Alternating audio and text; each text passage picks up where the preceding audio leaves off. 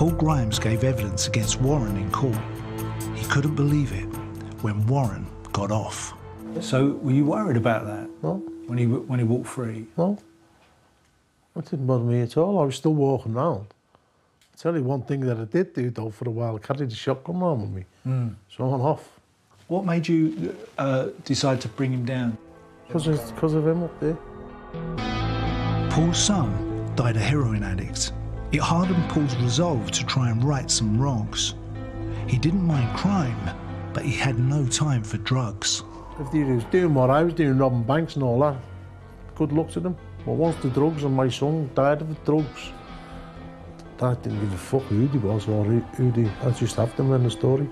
And as I said before, I stood over his grave and I said, I will get these people for you, and that's what I've done.